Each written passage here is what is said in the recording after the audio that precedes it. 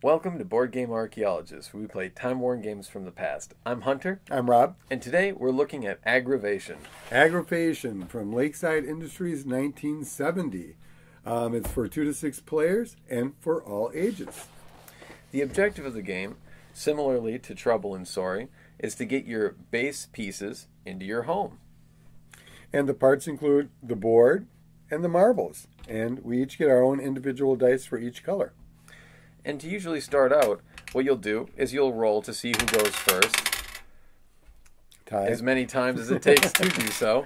And then you'll take a moment to, similarly to Trouble, you want to roll a 1 or a 6. A 6 means that you can roll again.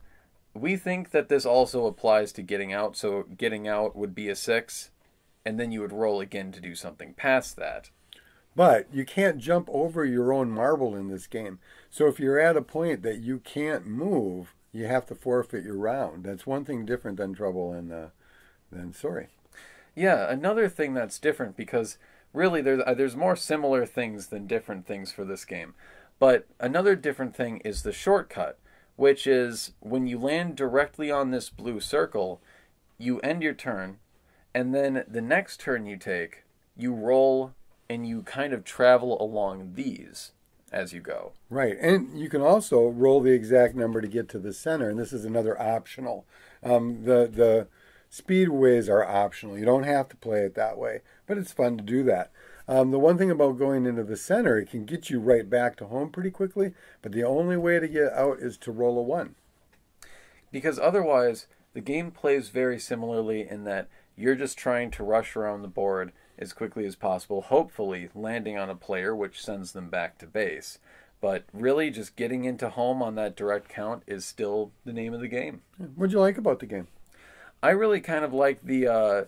I both like and dislike the marbles, because they're very colorful, they're very distinct, and however, if you knock the board around a little bit, they'll just roll right out of place. And unless you have a really good memory, you're going to get a little lost. And I think when we were younger, I think we did exactly that when we were losing, because you can never put the things back.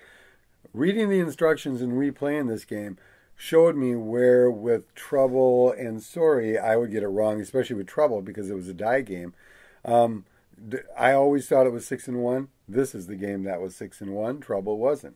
And that's where it got in my head. And I think we just kind of used the same rules that we liked from this game to Trouble and just continued to play that way. And I'm the same way. The marbles have been haunting all my life. That you get a little bummed out and the marbles just kind of go rolling across the thing. Cool thing is they were all included in the set. Yeah, and I also just really like the variety of the different colors. They're very vibrant too. Yeah, it's very old school. Well, thanks for watching. Yeah, and if you want to know more about us, check us out at toyarchaeology.com. You can find us on Facebook, and don't forget to subscribe to us on YouTube and tell your friends. We'll see you next time. Bye. Bye.